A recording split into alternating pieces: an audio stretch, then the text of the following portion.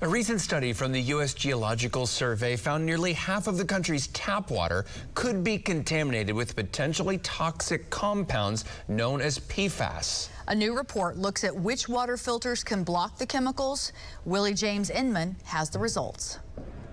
The Environmental Working Group tested 10 water pitchers and found some of the most well-known are not effective at fully filtering out PFAS. The so-called forever chemicals used in products like nonstick cookware, stain-resistant carpets, and cosmetics have been linked to an increased risk for a number of health problems. Cancer, disruptions in the immune system, developmental delays in children, fertility problems, high cholesterol, and high blood pressure, to name a few.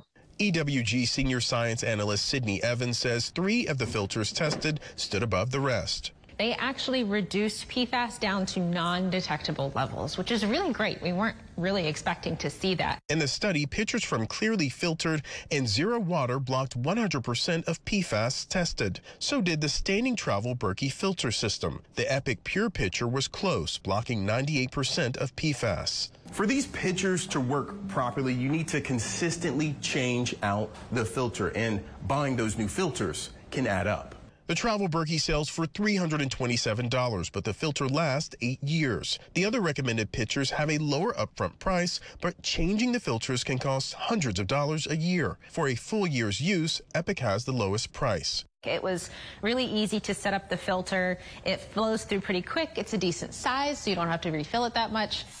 The Environmental Protection Agency is now considering new rules that would restrict the amount of PFAS in tap water. Evans says until then, these filters can help reduce your exposure. Willie James Inman, CBS News, Washington.